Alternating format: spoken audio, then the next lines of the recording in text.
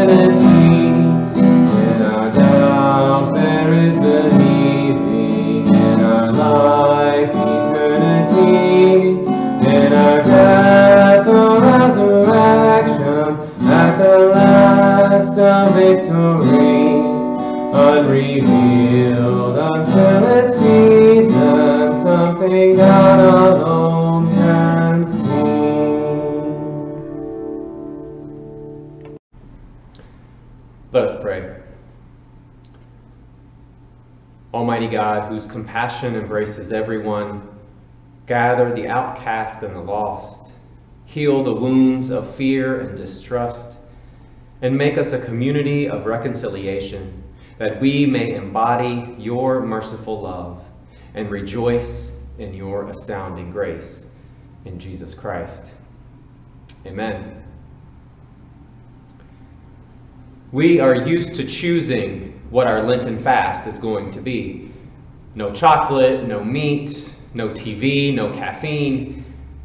While giving something up, we are still in control. We choose what we can do without. This Lent has become very different for all of us.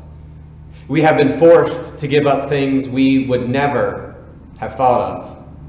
Going to the gym, going out to a restaurant together with friends, worshiping together in this place. Think for just a moment about what has become your Lenten fast. What have you had to give up?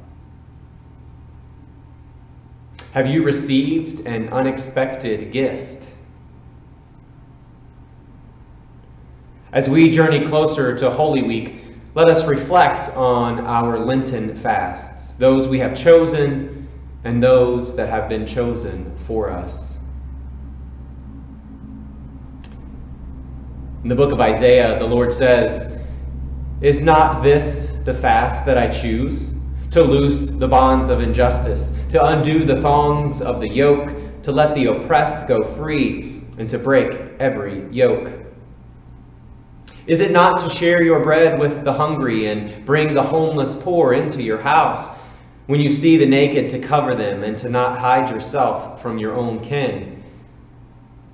Then your light shall break forth like the dawn, and your healing shall spring up quickly. Your vindicator shall go before you. The glory of the Lord shall be your rear guard. Then you shall call, and the Lord will answer. You shall cry for help, and God will say, Here I am.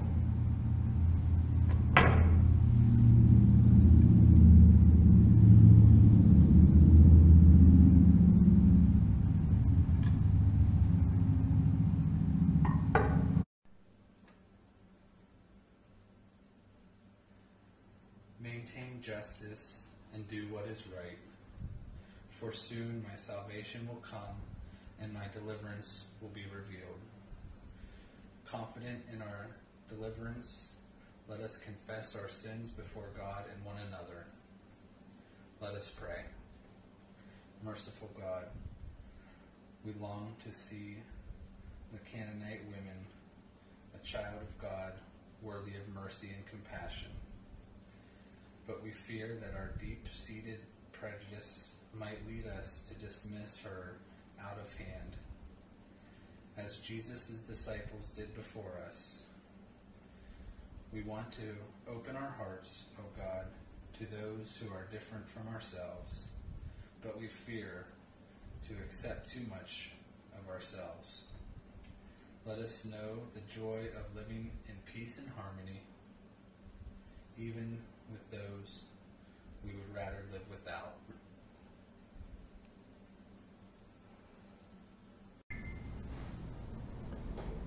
The gifts and the calling of God are irrevocable. Rejoice in the knowledge of God's saving love. Friends, in the name of Jesus Christ, you are forgiven.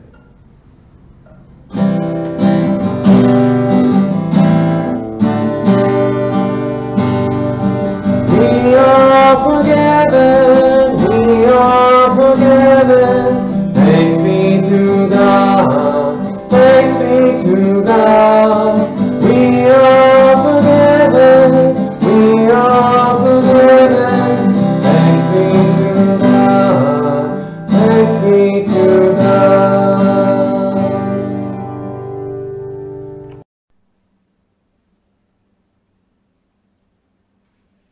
Friends, wherever you find yourselves this morning, Christ is with you. May the peace of Christ that surpasses all understanding be with you all. If you are meeting with us via Facebook, please share the peace via the chat window.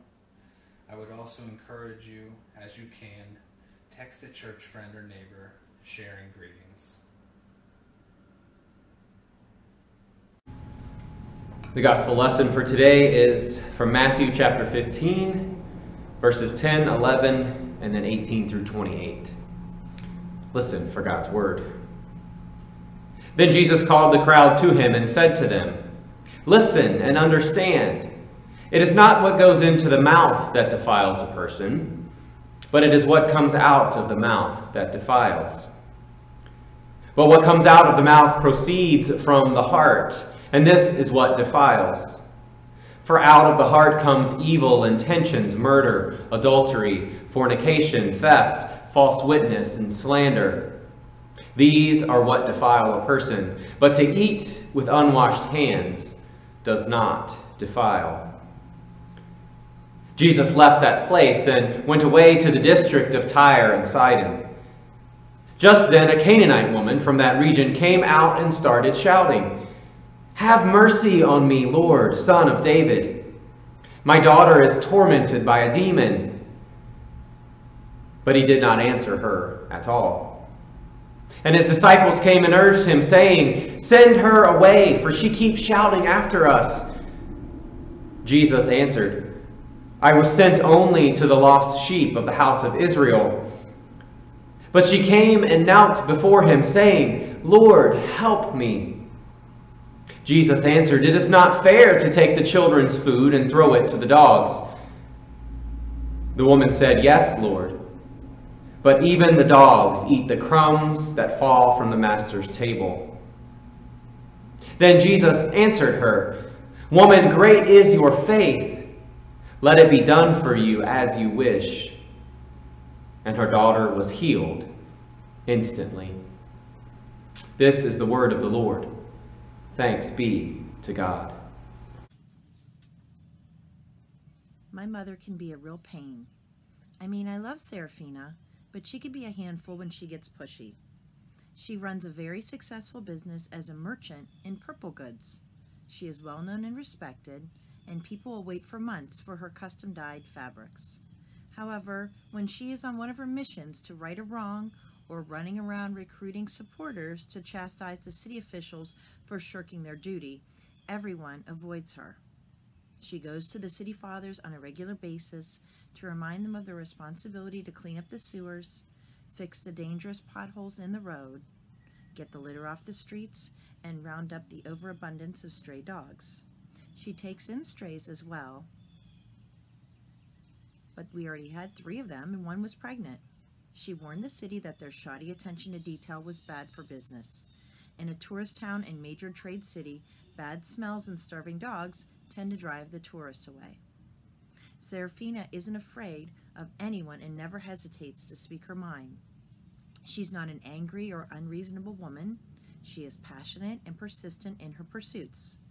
The truth is, her arguments are usually sound and her requests fair. More often than not, she doesn't win arguments. She simply wears down her opponents. But you see, Serafina has been on her own since she was 16 and had to learn to stand on her own 2 feet. When I was 2 and hadn't started to walk yet, Mom took me to see a physician who said I had weak muscles. He called my condition hyperkinesia. He told her there was no cure. Serafina wasn't insulted. She just decided to take matters into her own hands. She gave what she called my cranky nerves a daily workout. She exercised my arms and legs for me. She kept up the routine every day. Eventually, I could walk. In the beginning, I would just lose my balance and fall, but I was a very determined little girl and picked myself up. When I was old enough, I asked Serafina about the jerky movements. She explained it this way. You have cranky nerves that yell at your muscles. Every time they yell, your muscles jump because they are startled. Whenever an unpredictable sudden movement of my leg, my arm, or my face betrayed my cranky nerve condition, Serafina simply refused to notice. I was teased unmercifully by some of the neighborhood kids who pointed at my wide walk and ran away if my arm or leg was suddenly startled. I remember one of them asking me what was wrong with me, and just as I was about to tell her about my cranky nerves, my face suddenly curled up in a grimace. The girl screamed and ran away. Whenever the big kids tried to bully me, my mother seemed to magically appear.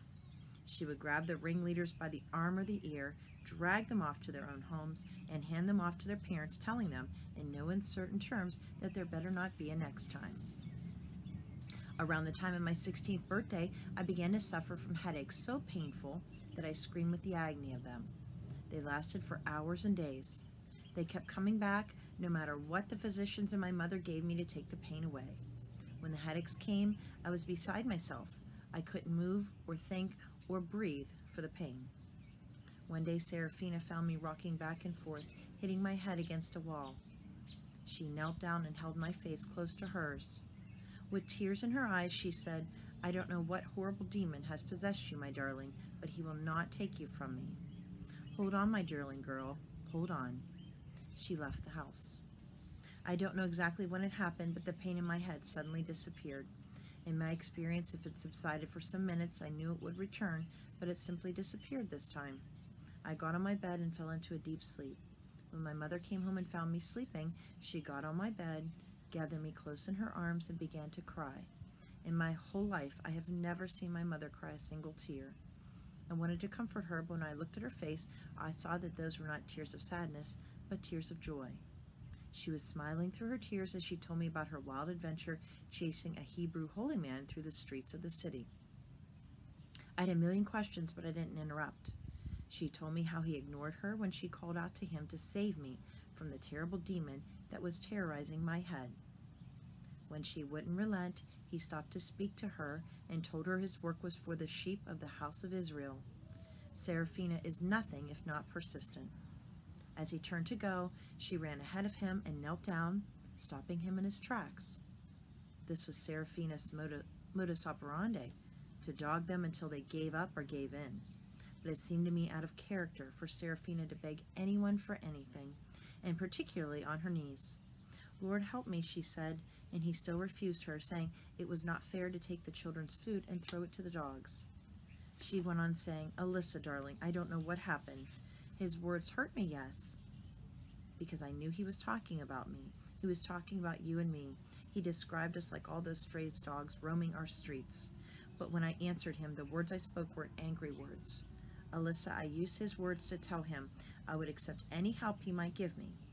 I said, 'Yes, Lord,' yet even the dogs eat the crumbs that fall from their master's table." Just then I saw the faintest smile on his face. I think he almost laughed. He told me I was a woman of great faith and said what I asked for would be done. That was it, and he walked away, and here you are, my dearest child, and your pain is gone. When we awoke the next morning, we looked at each other tentatively, searching for signs of the terrible headache's return. I felt well. We dressed and set out to find the holy man whose followers called him Jesus. Seraphina insisted that we thank him. I suspected that this would be grand and public show of our appreciation, but when we found Jesus, he was sitting by himself, peacefully looking out at the sea. He appeared to be about the same age as my mother. When he saw Seraphina, he stood up, and the smile on his face was one of admiration. He was grinning so broadly I could see laugh lines gathered at the corners of his eyes. He was delighted to see us. My mother placed something in his hands and motioned me forward. As I offered him this gift, he held my hands in his. I looked down and saw for the first time the most stunning of all the purple robes my mother sold. It was a robe made for royal shoulders. Till smiling, he flung the glorious robe over his shoulders with a grand flourish and waved goodbye to us as we headed back to town. As we walked along, I realized, perhaps for the first time, that my mother and I were the same height. I took note, too, that I was walking along beside her, not behind, trying to keep up. The fluid movement of my arms and legs was a wonder to me. I lifted my skirts and jumped up a little ways, landing, to my astonishment, solidly on the ground. I could lift my leg high and kick my foot out. I wanted to run, so I did. I ran all the way back to town. It felt wonderful to be out of breath for the first time in my life. Jesus had taken not only the robe, but my cranky nerves as well.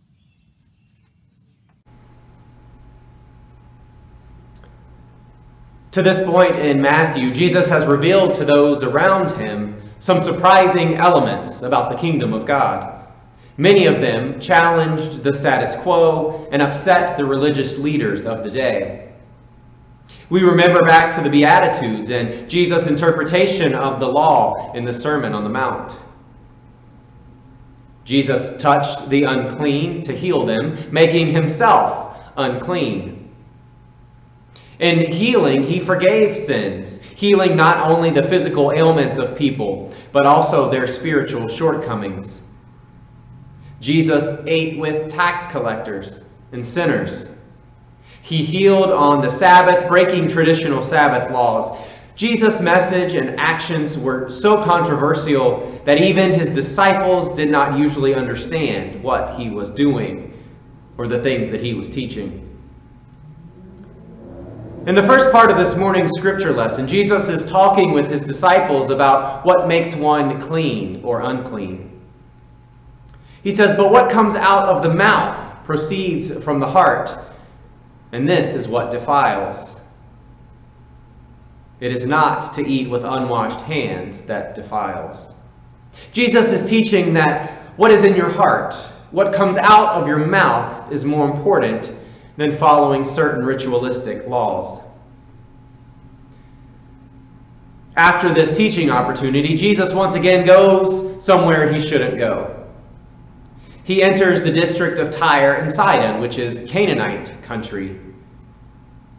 And immediately upon arrival, he is approached by someone who is in need. Altogether, this is not an unfamiliar scene. Throughout the Gospels, many people come to Jesus in hopes of healing for themselves or for their loved ones. This episode starts out like one of those stories, but with one important detail added.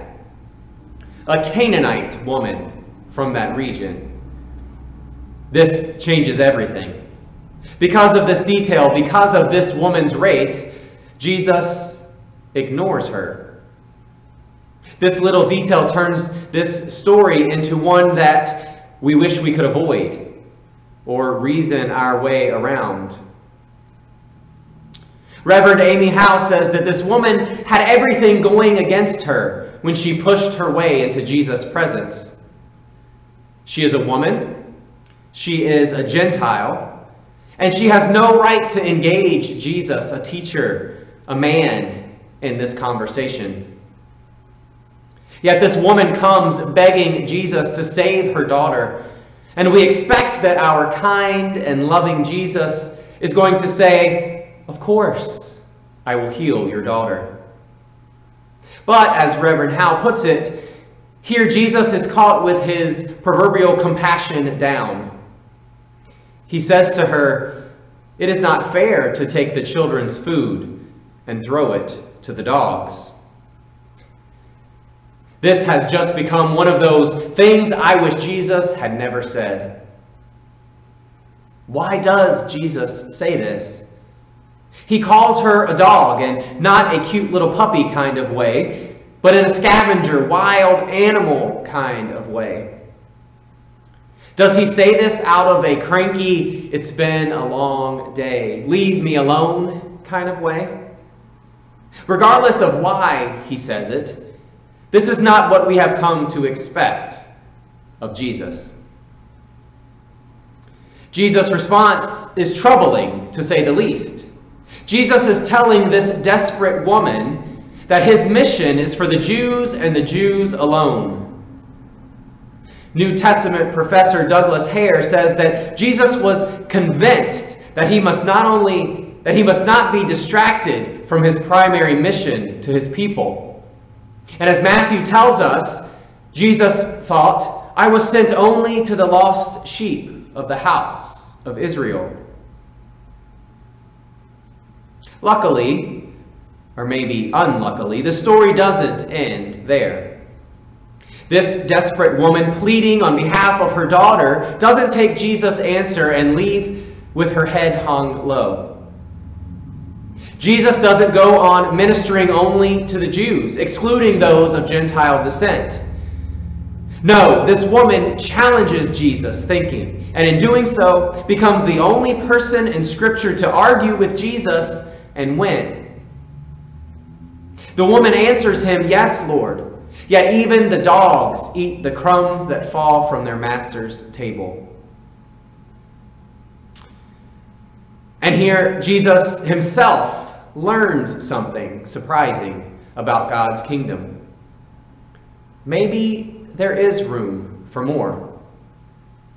In her response, in her persistence, out of her love for her daughter, Jesus' mind is changed. Jesus commends her on her response and heals her daughter. Matthew says, Jesus answers her, "Woman, great is your faith. Let it be done for you as you wish." And her daughter was healed instantly. Like I said, luckily, the story doesn't end with Jesus' rebuke of this woman. We are lucky because in this woman's changing Jesus' mind about who's included in God's kingdom, we get to be included. Through this woman, Jesus' view of God's kingdom is broadened to include those outside of the Jewish faith.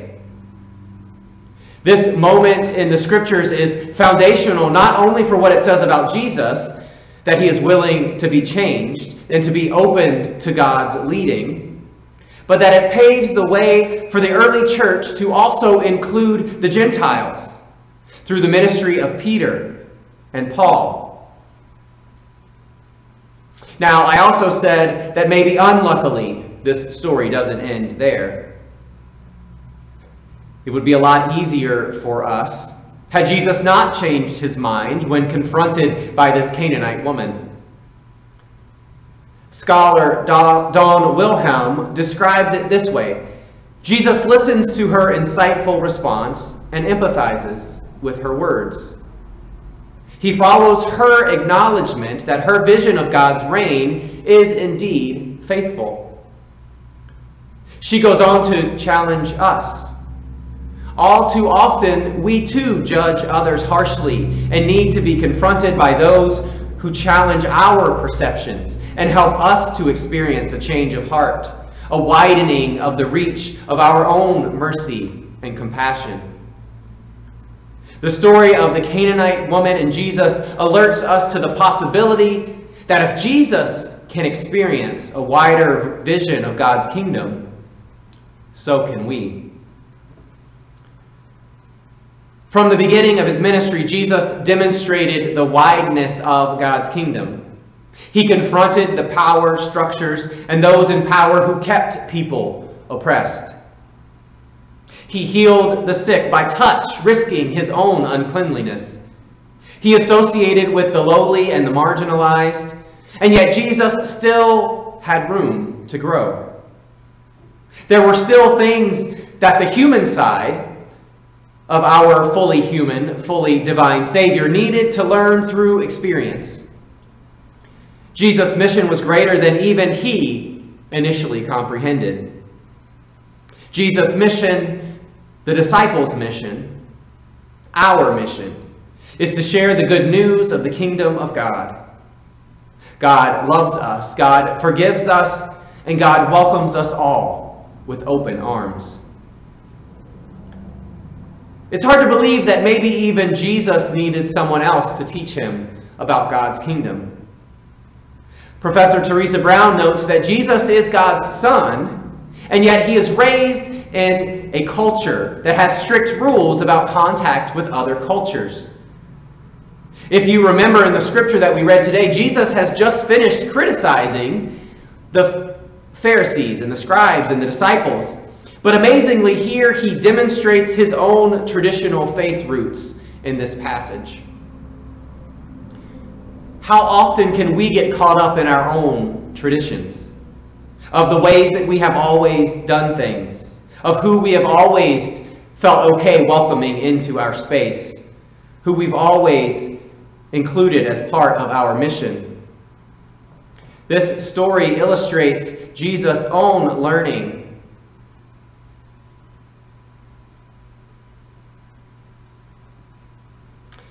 about welcoming the stranger. In focusing on Matthew 25, we have been invited to look at the world differently, with an eye for how God sees each one of us. In the wake of this global pandemic, I think we are learning a lot about ourselves and about our neighbors. In our increased time of social and physical isolation, we are learning what it is like for those that experience these things every day. Those who are more vulnerable to this virus may be experiencing for the first time what it is like to be vulnerable. We have always heard Jesus speak about the vulnerable. In his context, it was widows and orphans, but we may have never really felt like that was us. But now we or someone that we know and love is in that vulnerable category. And we may look at those scripture passages differently. And I hope that on the other side of this pandemic, we will look at our neighbors differently. We will look at those around us who continue to be vulnerable differently. Who are those that experience this vulnerability every day of their lives? Who are those that we often refer to as stranger? Who has come looking to us for help but has been turned away as we help ourselves, or those that look like us first? Refugees, immigrants, the mentally ill, racial or sexual minorities, the poor, and the list can go on. If this pandemic has taught us anything, it's that regardless of any of those categories, we are all in this together. God's love is available to all, and it is the church's job to show that love, to open our lives, to open our prayer circles, our thinking, our kingdom, to include all of God's children. The kingdom of God is full of surprises, but the fact that we are called to love our neighbors, friends, enemies, and stranger alike should not be one of those surprises. Amen.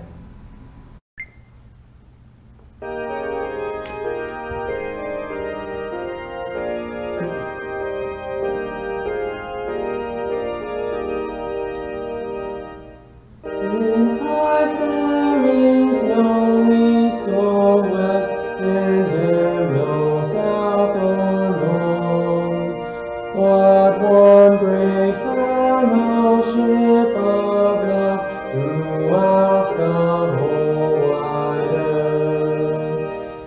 In Christ shall true hearts everywhere their high communion find. His service is the golden cord, close binding humankind. Join hands, disciples of the faith, whate'er your race may be. All children of the living God are surely kin to me. In Christ now meet both east and west, in Him meet south and north. All Christly souls are one in Him throughout the whole wide earth. Let us hear these words from a brief statement of faith. We trust in Jesus Christ, fully human, fully God. Jesus proclaimed the reign of God, preaching good news to the poor and release to the captives. We trust in God, whom Jesus called Abba, Father. In sovereign love, God created the world good and makes everyone equally in God's image to live as one community. We trust in God, the Holy Spirit, everywhere the giver and the renewer of life. The Spirit justifies us by grace through faith and binds us together with all believers in the one body of Christ, the Church. With believers in every time and place, we rejoice that nothing in life or in death can separate us from the love of God in Jesus Christ our Lord. Now let us join together in prayer. In peace we pray to the Lord. This day we pray to you, O God, for your church in all the world. Loving God, hear our prayer.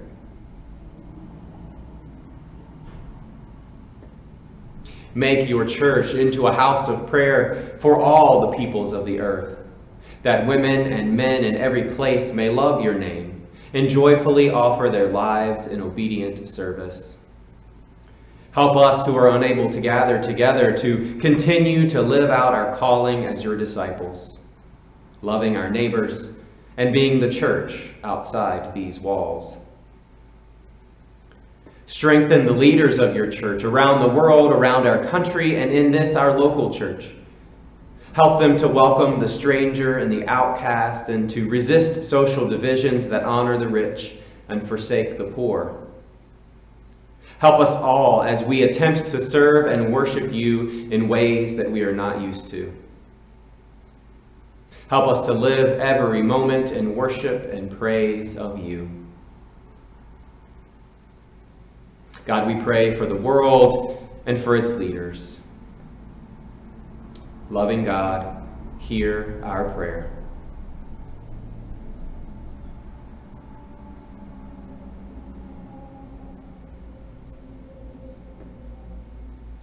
Uphold the leaders of governments as they seek to combat this pandemic and do what is right for all people. Help those who are struggling financially, the millions of people out of work, those who are already living paycheck to paycheck, those for whom the future is uncertain. God, we pray for children. Loving God, hear our prayer.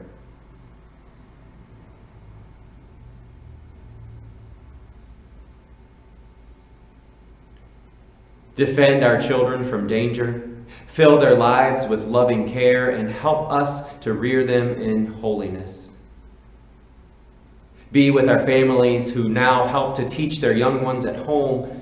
Be with their teachers as they learn and find new ways to be a teacher in a time of school closures and social isolation.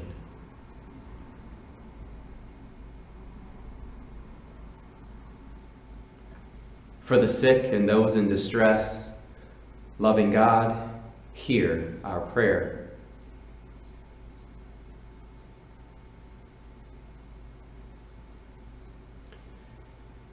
Heal those who are sick in body, mind, or spirit, especially those on our hearts and minds this day.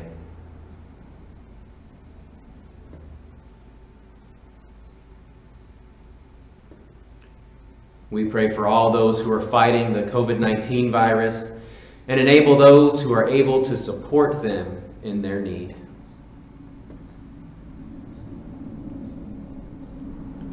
For our healthcare workers, Lord God, hear our prayer.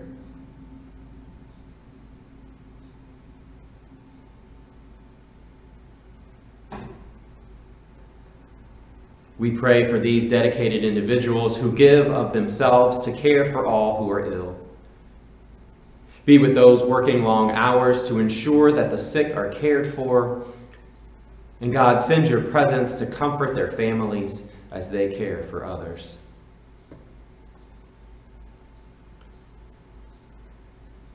We offer these prayers through Christ, by the power of your Holy Spirit, and now offer our prayer to you wherever we are, as we pray together. Our Father, who art in heaven, hallowed be thy name. Thy kingdom come, thy will be done, on earth as it is in heaven. Give us this day our daily bread, and forgive us our debts as we forgive our debtors. Lead us not into temptation, but deliver us from evil. For thine is the kingdom, and the power, and the glory forever. Amen.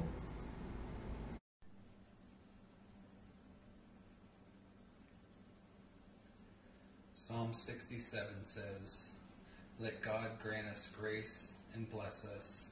Let God make God's face shine on us, so that the ways of the Lord become known to the earth, so that the Lord's salvation becomes known among the nations. Let all the people thank God. The earth has yielded its harvest. God blessed us. Let God continue to bless us. Let us honor God's blessings by offering ourselves as a blessing to others."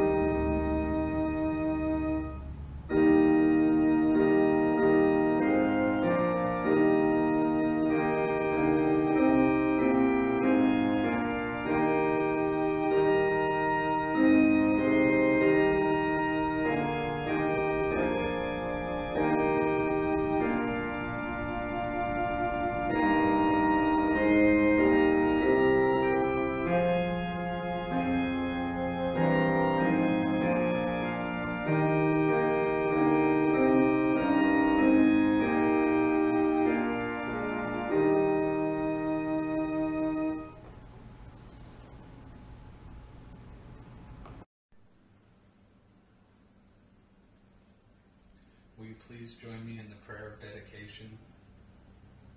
Faithful One, when hunger threatens our world, you bless us with dreams that we can save the children of our day. Bless this offering, that your dreams for a world without want may bless the lives of our children. Accept these gifts as tokens of our dreams and our commitment to make all people one in your holy name. Amen.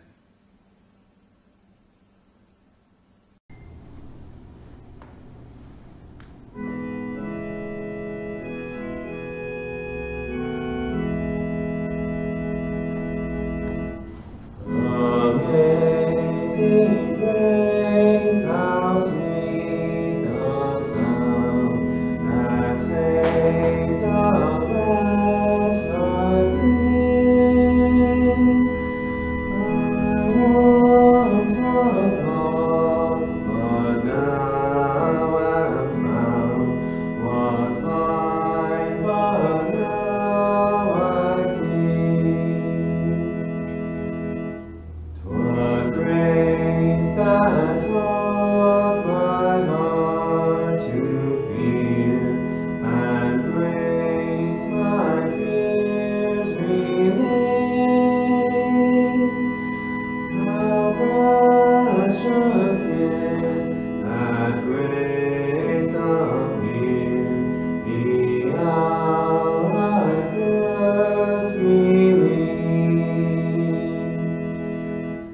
Through many dangers, toils, and snares, I have already gone. 'Tis grace has brought me safe thus far, and grace will lead me home. The Lord has promised good to me, His word my hope secures. He will my shield and portion be, as long as life endures. When we've been dead 10,000 years, bright shining as the sun, we know last days to sing God's praise, than when we first begun.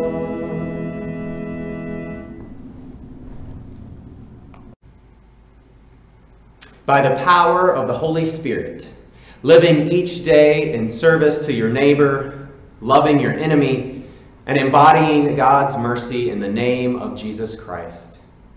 May the blessings of God, source of life, power of life, Redeemer of all life, be with you now and always. Amen.